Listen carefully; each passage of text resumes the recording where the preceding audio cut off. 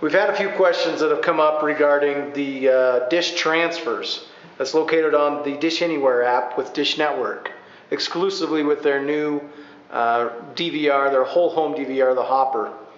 A couple of things that we did want to mention.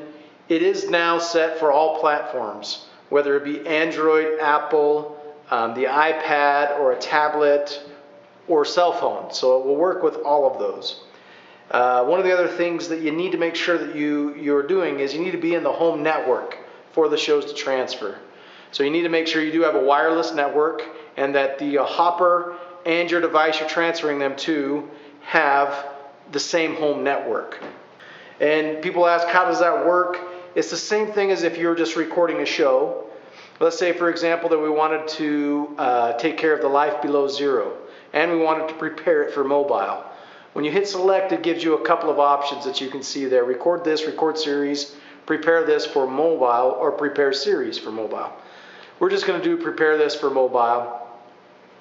Once you click on that, it's going to go ahead and record it just like you would a normal DVR event.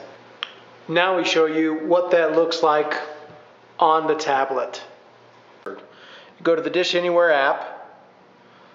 And as you can see down at the bottom, down here, you have Showcase, Guide, DVR, On Demand, Transfers, the Blockbuster, and we talk about all those at a different time.